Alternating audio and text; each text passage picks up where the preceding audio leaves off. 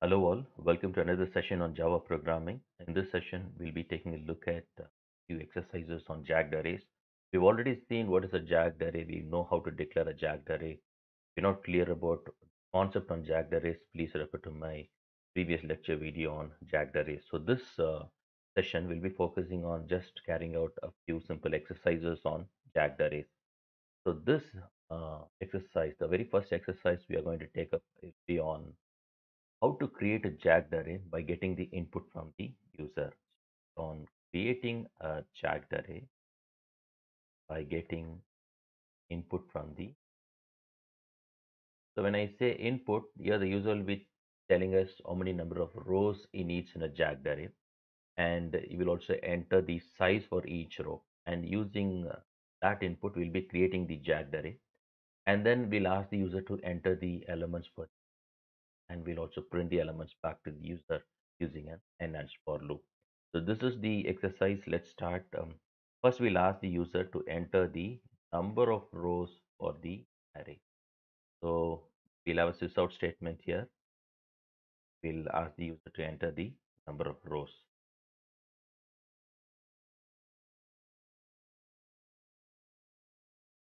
So we'll say enter the number of the array. We'll have our scanner object.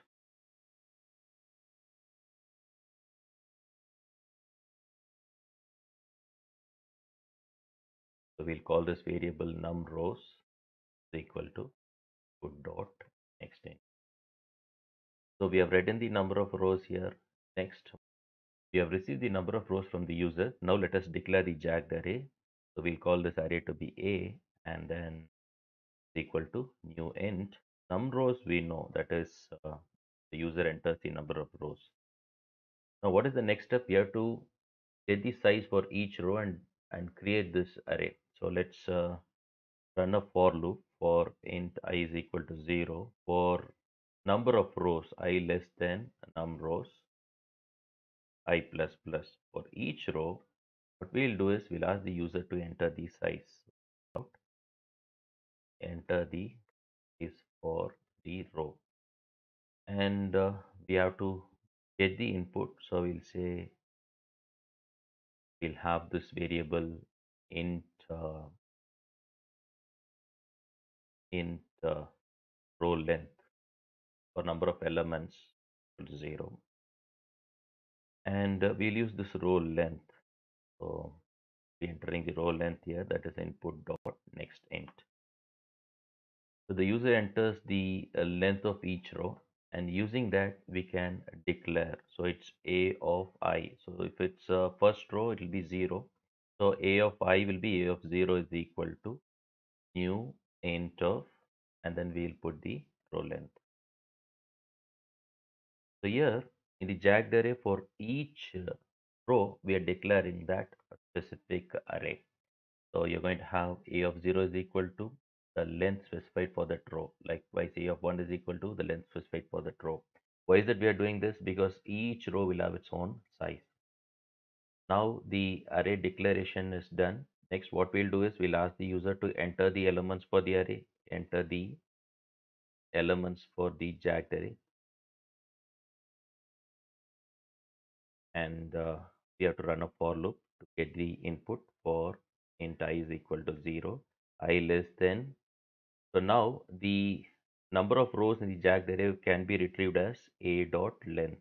That denotes the number of rows I plus plus. And for the size of each row, so int j is equal to 0, j less than uh, a of I dot length, a of I dot length. So this is for the size of each row, j plus plus. And obvious that you're going to get the input a of ij equal to input dot next int.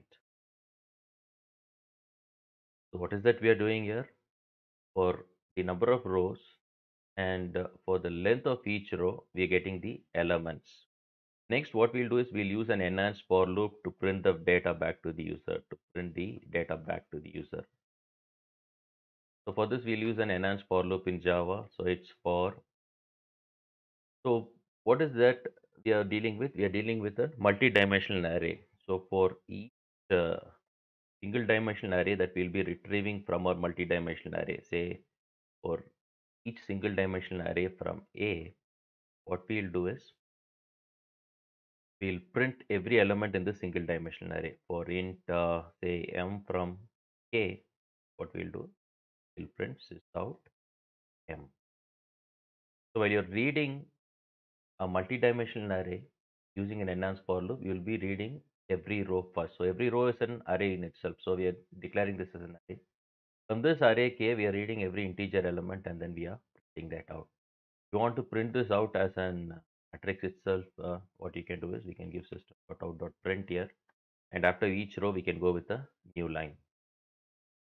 So what is that we have done in this exercise? We have asked the user to enter the number of rows. We declare the jagged array, and then for each row we got the size from the user, creating the jagged array. And we also ask the user to enter the number of elements. Based on the row size, we'll be getting the number of elements. We'll be entering it. And finally, we are printing the data entered into the array back to the user in the form of a. So now let's check whether this code works. Let me run this. Control S and Control F11.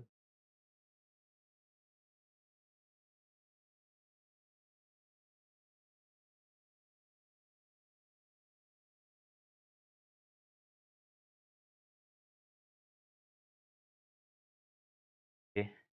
So we'll have three rows in our jagged array. The first row will have a size of 3, and the second row will have a size of 2. Third row will have a size of 1. Now for the first row, I'll enter all the elements to be 1. So 1, 1, and 1. Second row, I'll enter the elements to be 2s. So we have 2 elements in the second row, it's 2s. The third row will have only one element, that will be 1, 3.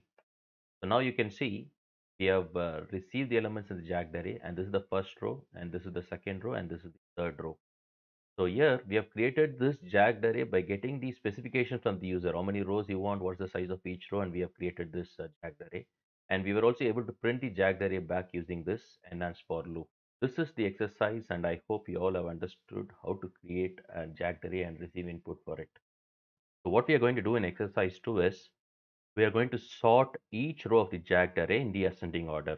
So what we'll do here is we will sort each row of the jagged array in the ascending order. And after sorting, what we'll do is we will print the maximum and minimum number in each row. So printing maximum and minimum number will is going to be very easy, because when we sort that in the ascending order, the minimum number will be in index 0 and the maximum number will be in the last index. So we'll perform this. So what we have done already, we have created the jagged array, declared it, and we are getting the size for each row. We are creating this array, and we are reading the input for the array here, and finally we are reading in each row. So after reading in each row from the jagged array, I want to sort it. For this, I'm going to use the inbuilt method of the arrays class, that is the sort method. And this method takes in an integer array as input. So what is the row we are reading in? That will be mapped to K. So we are reading in every row from the jagged array and mapping it to this single dimensional array by name K. We are sorting it in the ascending order by calling the inbuilt method, sort method of the arrays class. So we have sorted the row in the ascending order. What next we have to do? We need to print the maximum and minimum number from each row. So here after sorting, we are printing the sorted array, and we'll go to a new line, and then we'll print the minimum number. The minimum number in the row is, so it will be the first element in the array, right? So it's k of 0. And then the maximum number will be at the end. So we'll print the maximum number in the row is. What will be the maximum number? That will be the last element. How will you find the last element? Is nothing but length of the array minus 1. So that will be the maximum number, because we have sorted the array. Obviously, minimum will be in the first index and maximum will be in the last index. So let's run this. Let's check whether we are receiving the output. So Control S and Control F11.